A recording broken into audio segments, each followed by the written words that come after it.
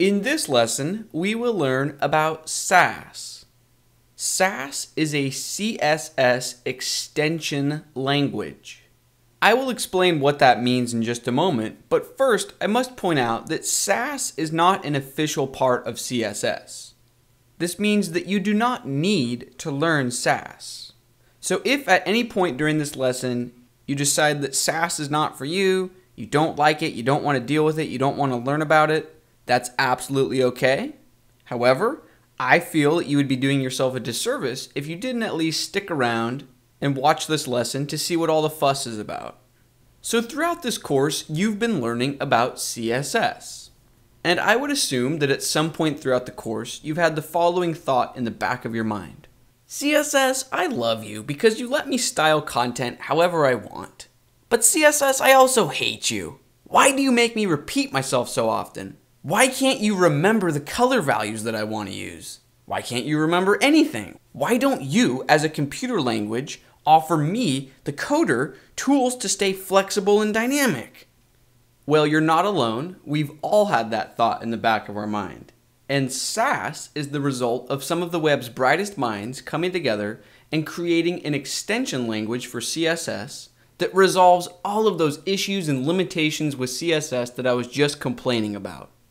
So the question becomes, well, what exactly is Sass? What is an extension language? To answer those questions, let's look at a few drawings. We, as web developers and designers, write CSS code because it's our way of adding style to pages and applications. Now, we don't write CSS code because it's our favorite language in the world. We write CSS code to make the web browser happy, even at the expense of our own happiness. Because as we've pointed out, CSS from a coding perspective has its own set of limitations or weaknesses or common points of frustration. Now, to circumvent those limitations, we could try to invent our own style sheet language or our own syntax, but that wouldn't change the fact that web browsers still need traditional CSS code. So if we tried to invent our own syntax, we would be happy because coding would be more enjoyable, but the web browser would just sit in the corner with a sad look on its face, unable to add any style to the page. So this is where Sass comes into play. The brilliant minds behind Sass invented their own style sheet syntax. Now, if we use this new syntax and try to pass it directly into the web browser won't understand it, and none of the content will be styled. So again, we will be happy because the code is more enjoyable to write, but the browser will still be sad. But the great minds behind Sass did not stop there. They invented a syntax, and then they created a compiler that takes the Sass code, the Sass syntax, and converts it into regular CSS that can be passed on to the web browser. So the web browser's happy, and so are we because the code is much more enjoyable to write. So our goal for this lesson is to familiarize ourselves with Sass syntax and get a feel for the extension language's basic features. Now, in order for you to follow along during the lesson or directly after the lesson, you'll need to get your hands on the middleman, the Sass compiler, the tool that takes Sass syntax and magically converts it into regular CSS.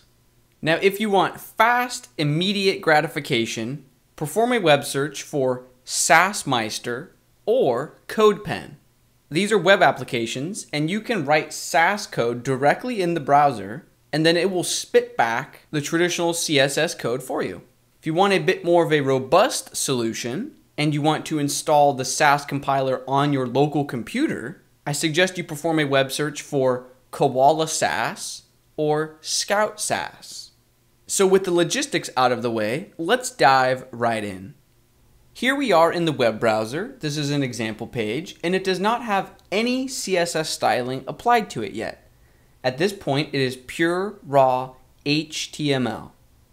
So in the code for this page, we can see that just like in every other lesson in the course, we are linking to a CSS file that lives within a folder named CSS, and the file is named screen.css. So here is the folder where the HTML page lives. Here is the CSS folder. Here is the screen.css file. Now currently this file is empty. There's not an ounce of CSS code in it. Now we can see in this folder there's an additional file named screen.scss.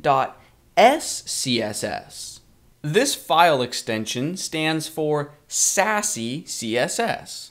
So in this lesson, we will be writing Sass code within this file, and every time we save our progress, the middleman Sass compiler that is running in the background on my computer will detect the save and then take a mental snapshot of our Sass code, convert it into regular CSS, and export that output into this screen.css file. So that way, we still have a traditional CSS file we can pass along to the web browser.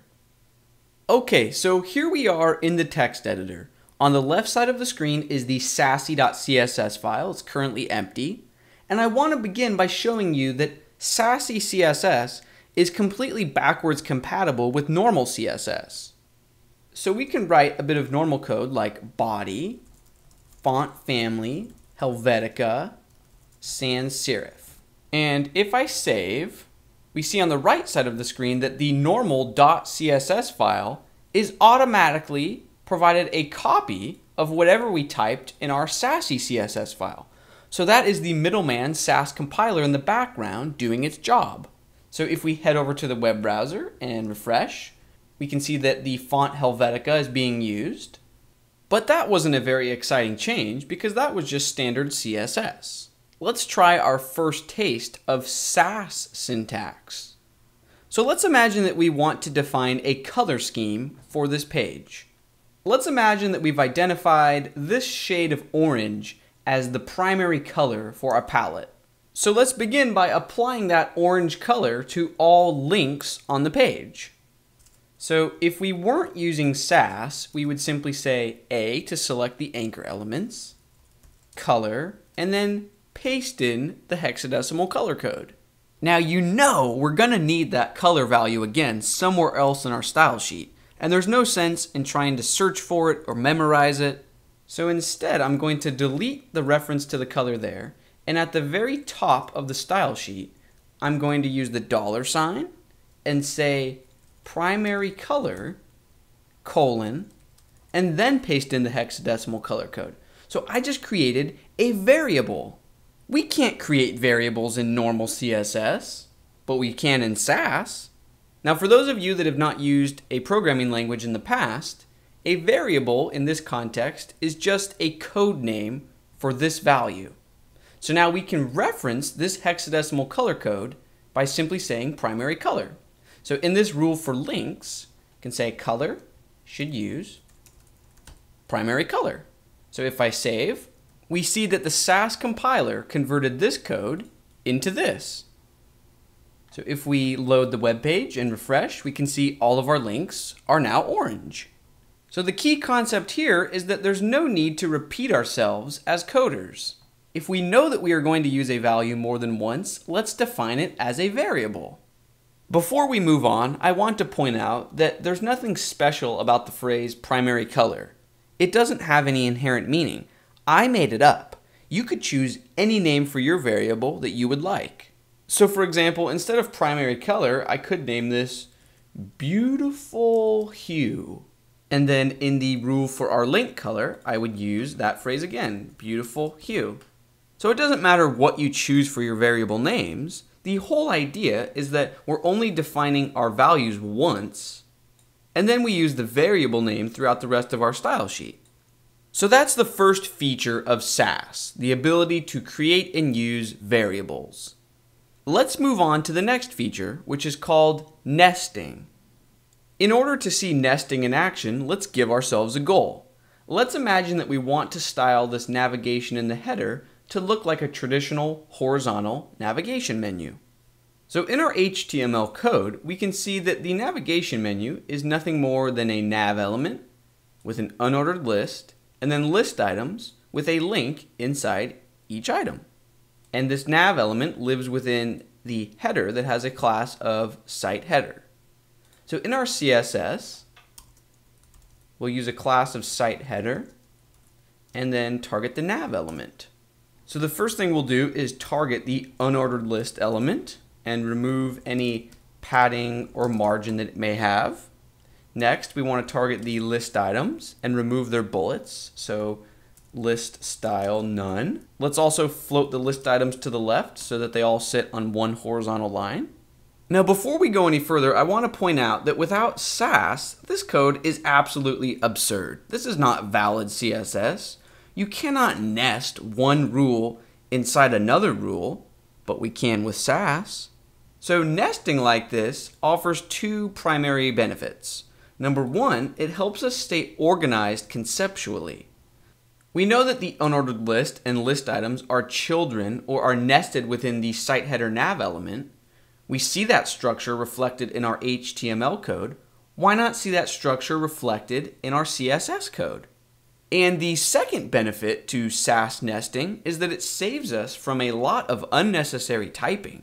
So when I hit save, you see that the compiler automatically creates selectors for these different rules that make sense from a normal CSS standpoint. So I didn't need to type out site header nav for each element that we wanted to style. I only typed out site header nav once and then relied on nesting. So for example, let's target the actual link elements themselves. So A, let's make them display block, give them a bit of padding. Let's make them use a background color of orange with a text color of white. So background color, beautiful hue, color should be white.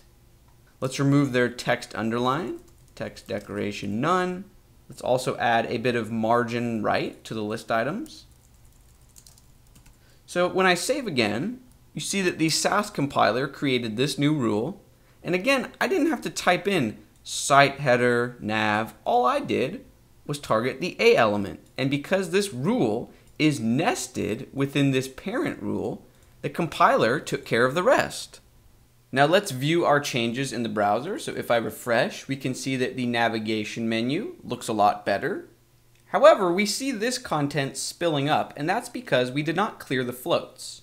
So you will remember that we used float left on the list items. So let's go ahead and clear those floats so that our layout still works. At the bottom of our style sheet, I'm going to paste in the de facto clearfix code. So now I can add a class of group to this unordered list element, and our layout is back to normal. So to review with Sass so far, we've seen variables, we just looked at nesting. We're going to transition into a new feature now named inheritance. In order to see inheritance in action, let's give ourselves a quick goal. On our example page, we have these two links that read learn more and alternate button. Now in our HTML, we can see that these are just links with a class of button A and button B. So let's write CSS so that they actually look like buttons. So first we'll begin with the button A class. So in our style sheet, I'll create a new rule and target button A. Now instead of having you watch me put together declarations for a button style, I'm just going to paste it in to save us a bit of time. So the only interesting part of this code is that I'm using the beautiful hue variable for the color of the border. So if we save and refresh in the browser, you can see that the first link looks like a button now. Now let's focus on the alternate button, or the element with a class of button B. Let's imagine that we want it to look identical to the button A class, except we want it to have a unique background color. So in our style sheet, let's create a new rule for button B. Now I know that I'm going to need all of these properties from button A. The only thing that I want to change is the background color. So to leverage all of these styles, I can simply type within the rule for button B, @ extend button A. New line, background color. Let's try black. So if I save and refresh in the browser, we see that button B is now styled. Now let's dissect what's going on. We were able to create that new button style in only 2 lines of code. Now there is no extend ability in normal CSS. So this is a Sass feature. Sass lets us type @ extend and then the name of a rule that we want to inherit the properties from. Now let's take a quick look at what the Sass compiler is doing behind the scenes. The rule for button B is simple enough, but if we look up here, the original rule for button A, we can see that the Sass compiler added a comma and then tacked on button B. So this isn't rocket science. We could do this on our own manually. But in terms of coding paradigms, it feels much more natural and enjoyable to keep things self-contained and modular. So instead of micromanaging our selectors, we can create neat, organized, self-contained rules for specific classes. We can also leverage the inheritance extendability to create cleaner HTML. So you will remember that we added a class of group to add the clearfix functionality for our top navigation. But what if we didn't want to add presentational classes to our HTML? What if we wanted to keep our HTML squeaky clean? So if I delete this class from the unordered list, we can see that our floats are not being cleared and the layout breaks. But we can use extend or inheritance on that unordered list. So I can simply type extend group. We know that the clearfix properties live within the group class. So if I save and refresh, the floats have been cleared. So in terms of how we relate conceptually to our content, for our unordered list, all we had to say was extend or inherit the clearfix properties and abilities of the group class. And then behind the scenes, the Sass compiler adjusted the selectors for the group clearfix class and added in site header nav unordered list in all of the right places. Let's take a quick time out to review what we've learned so far. We've looked at Sass variables, we've reviewed Sass nesting, we saw Sass inheritance in action. Now I want to talk about Sass's ability to break our code into smaller, neatly organized files. So for example, let's imagine that we want our style sheet to be incredibly organized. So what if we wanted any CSS code relating to our header to live in its own file? Sass makes this very simple. So I'm going to cut all of the header related code and I'm going to create a new file in our CSS folder. I'll paste in the code and I'll name this new file underscore header.scss. Now back in our full style sheet where that code used to live, I can simply say import space single quotes header colon. And when I save, we will see literally no change in the CSS that the compiler outputs. The compiler simply goes in, grabs the code from the header file, and includes it right where we told it to. This is incredibly useful because as developers, it lets us stay organized, but the web browser still receives a single CSS file, so page load speeds remain quick.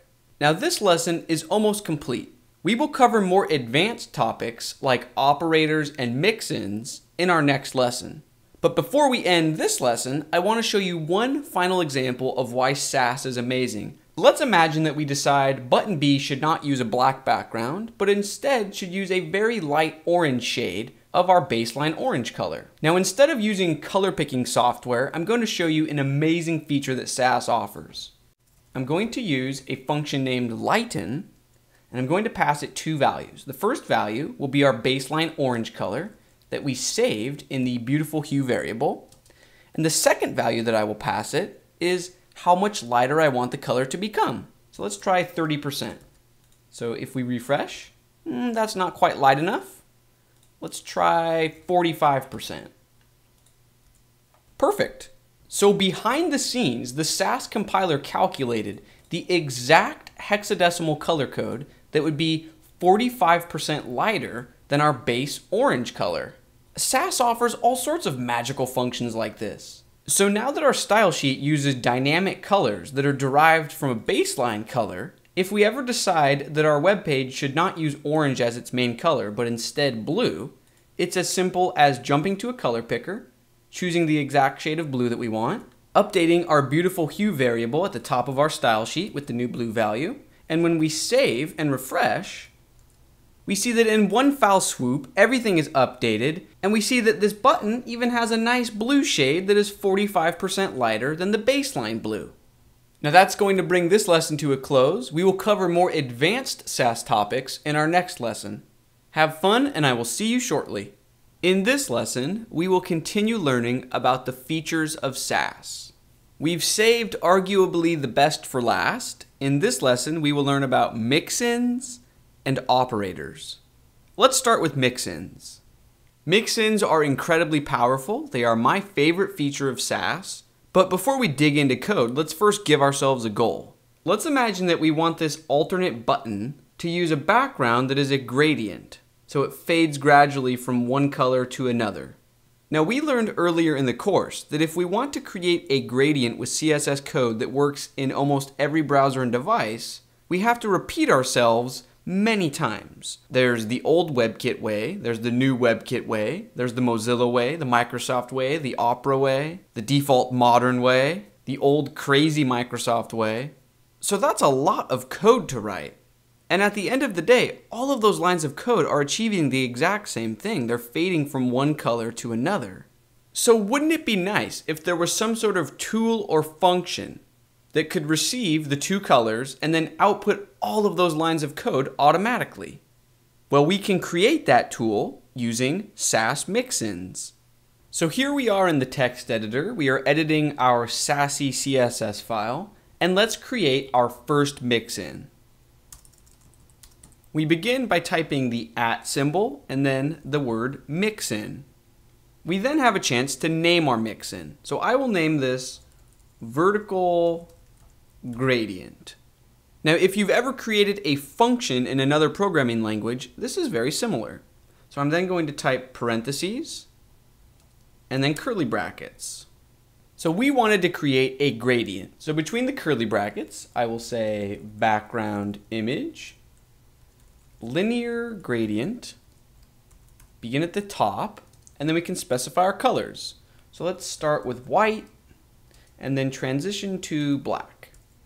However, we likely do not want to hard code the color values into our mixin because we want our mixin to be as flexible as possible.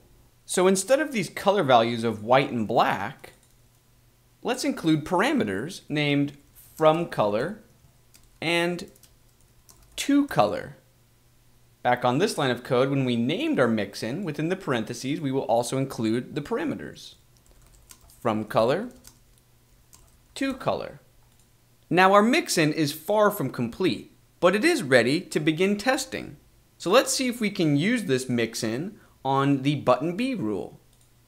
So let's remove this background color and try to add a gradient background using our new mixin. So I will include the @ symbol and the phrase include. This is how we call a mixin. So then we just type the name of the mixin that we want to use. Vertical gradient. Now when we created our mixin, we gave it two parameters. So now that we're actually calling and using the mixin, we can pass along two arguments. Or in other words, the two colors that we want to fade between. So let's say the from color should be blue and the to color should be red. So if I save and refresh in the browser, we see that I clearly made a mistake somewhere. So instead of top, this should be to bottom. So this is a great example of why we want to use a mixin for gradients in the first place. The syntax to create gradients with CSS has evolved over the years, and there's different versions floating around to please different browsers and devices. So the idea is that we don't want to have to write this code every time we want a gradient. We want to be able to create one mixin, maybe every 6 months or every year, and then just call the mixin whenever we need to use a gradient. So with this updated syntax in place, the code should now work in the most recent version of Firefox. So if we refresh, there's the gradient. Let's take a quick look at the CSS that the Sass compiler output. So here is the button B rule in the output CSS file. So the compiler took this include vertical gradient call, and it took our arguments, and it output this code. Now our mixin is not complete. So obviously outputting only one line of code is not very impressive. We could have done this on our own. So let's go and complete our mixin. We don't want it to only output one line of code for gradients.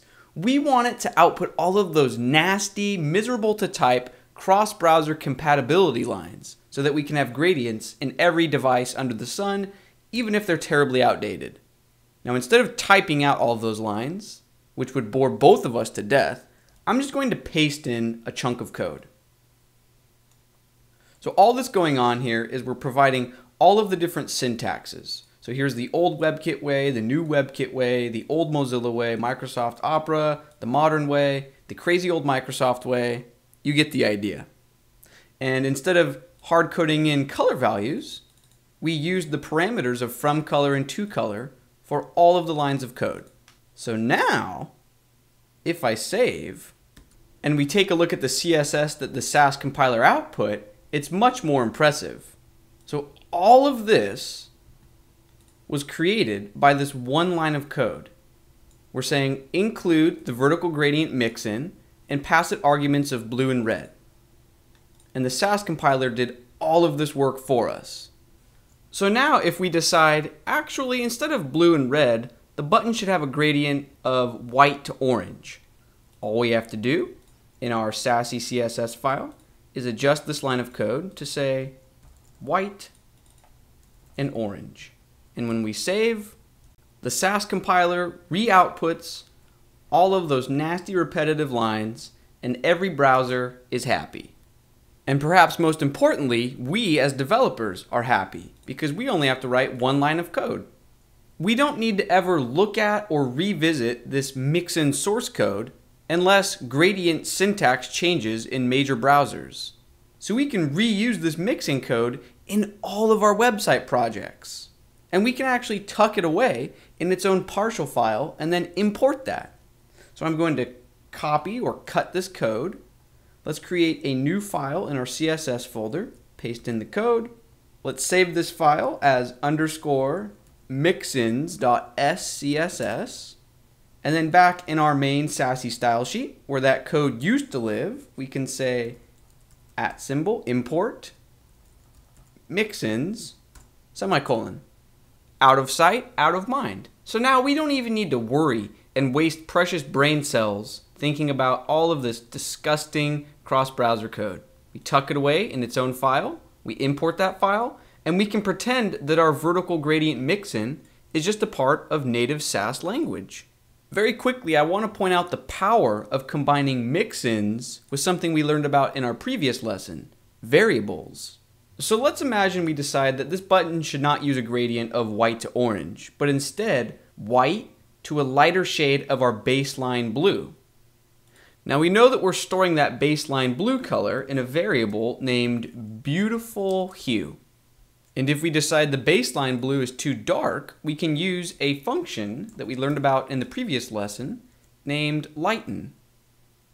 Pass it the beautiful hue color and say make it 30% lighter. So if I save and refresh in the web browser, we can see that with a single line of code, we were able to create a cross-browser CSS gradient using a variable color and dynamically lighten that color by 30%. This is thanks to variables and color functions, but most importantly, this is thanks to mixins. So the gradient demo is one example of how mixins can make our life easier. Now I want to show you a second example. So let's give ourselves a new goal. Let's imagine that we want this layout to be responsive. And once we get down to about the form factor of a smartphone, we want our navigation links to sit one per line. Now we've learned about responsive web design and media queries in a previous lesson. So from a technology standpoint, we know what to do. We would head over to our header style sheet. This is where all of our header related styles live. And we would simply create a new media query, media, only screen, and max width of 480 pixels. And then we would target whatever element we needed to target. So in this case, the site, header, nav, list item. And in this case, we wanted them to be full width, so we would tell them to no longer be floated. We would remove the margin right. So from a technology standpoint, we know that this is how we include media queries. This is how we please the web browser. But does this please us as a developer? Is this how we want to write our style sheets? Does this code syntax make sense conceptually, or could we use mixins to improve our experience as a coder? The answer is most definitely yes. Mixins can improve our media query experience. So I'm going to delete this code, head over to our mixins partial file. So here is the gradient code that we created earlier. I'm going to go to the bottom, create a comment that reads media query mixins.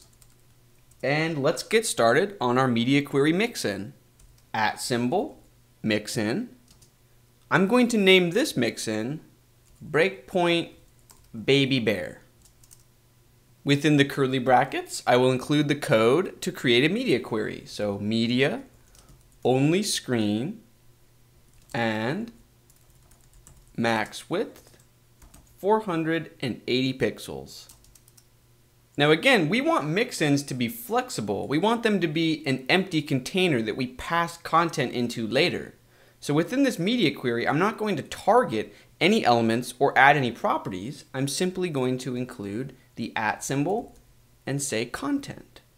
While I am still in the mixins partial file, I'm going to copy this code that we just wrote, paste it. So we're creating a second mixin, and I'll give this one a name of breakpoint papa bear. And I'll change its media query condition to min width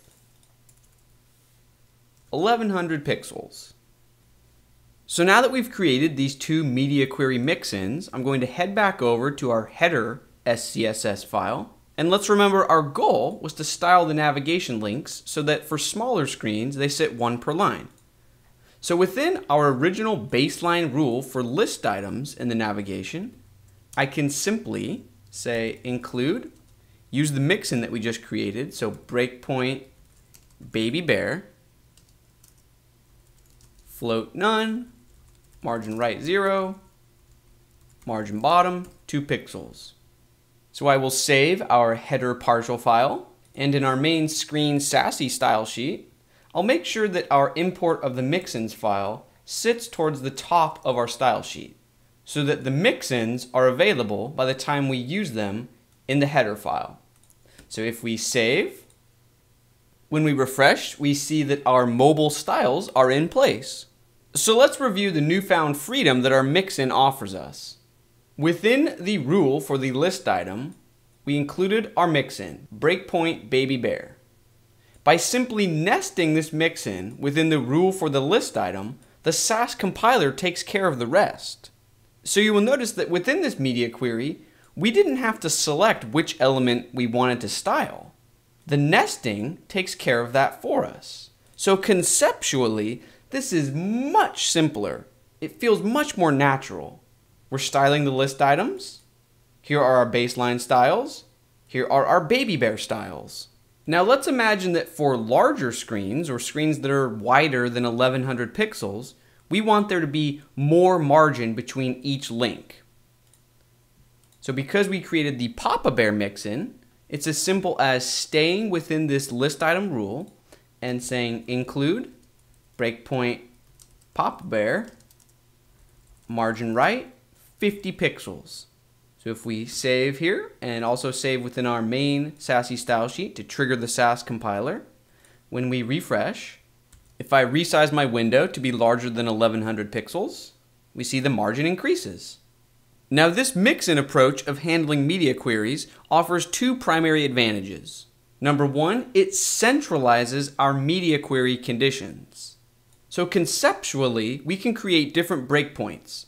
Baby bear is this size, papa bear is this size. If you wanted to create mama bear as an in-between size or Goldilocks as an in-between size, that's up to you. You can have as many different breakpoints as you want. But the idea is that you're only setting these breakpoint values once within your mixin.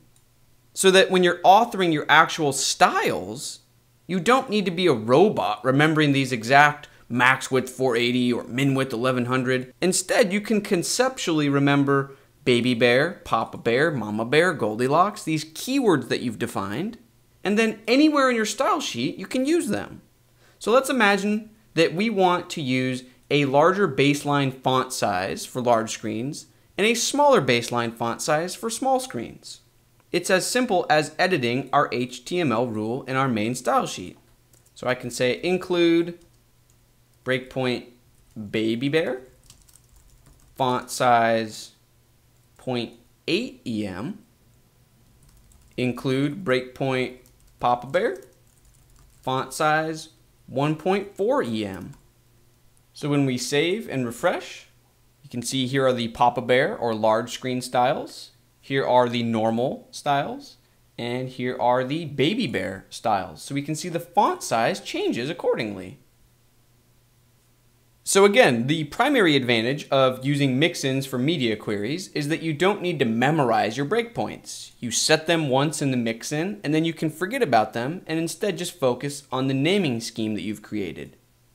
The second advantage is that we can conceptually group all styles related to an element within one rule. We don't need to create completely separate media queries where we reselect the elements we want to style. We can conceptually stay focused on one piece of content and style it at the different breakpoints. So this will conclude our section on mixins. Hopefully I've convinced you that they are very useful and you are hungry to use them in your own projects. Now very quickly I must point out that all of the mixins we looked at, we created ourselves by hand. Now while this is certainly useful, mixins really come alive when we realize that there's an entire community of brilliant minds creating and sharing their own mixins that you can leverage for free. There are entire Sass frameworks bursting at the seams with powerful mixins, skeletons for variables, custom functions, and these community frameworks will make the examples that we saw in this lesson look like child's play. So if you're hungry to learn more about Sass, I strongly encourage you to check out some of the community's top frameworks like Compass, Bourbon, and Suzy. Now, not only are these frameworks powerful and flexible, but they're also continuously updated. So for example, the frameworks will have a gradient mixin, and if browser syntax changes so we need different code to create gradients, you don't need to worry about it. As long as you're using the framework's gradient mixin, the community will update the framework and address the syntax changes so you can go along on your merry way using the framework's mixin as if nothing changed. So that's enough on mixins. Now let's change gears and talk about operators. More specifically, let's take a look at mathematical operators to get your feet wet. So if you've ever thought, I wish I could perform basic arithmetic in my style sheets, you're in luck. With Sass, we can. So here is a rule in our style sheet for an element with a class of box. And on our web page, that corresponds with this gray box. It currently has a width of 150 pixels. Now in elementary math, your teachers always told you to show your work. And the same applies in web design. There will be times when you're calculating the perfect width, whether it's pixels or percentages, and you don't want to end up with a value where you can't remember how you got to that value. So instead, we can include math directly in our style sheets. So we can say 100 pixels plus 200 pixels. If we save and look at the CSS that the compiler created, we see a width of 300 pixels. So addition and subtraction are pieces of cake. We can also perform division. So we could say 500 pixels divided by 2. And when you use division, you often want to make sure that you wrap it in parentheses. So if we save, the Sass compiler will return a value of 250 pixels. And the symbol for multiplication is the asterisk. So we can try 300 pixels times 2. And we see that the Sass compiler is trustworthy, 600 pixels. Now I will let you use your imagination to think of the ways that math would be useful in your style sheets. The reason I showed you the basics here isn't so much math for the sake of math, but it's to remind you that Sass is a complete programming language. So this includes math or number operators, logical operators, control directives and expressions. There is a lot to sink your teeth into with Sass. And if you come from a programming background, or if you want to learn more about programming, there is a lot to be excited about with Sass.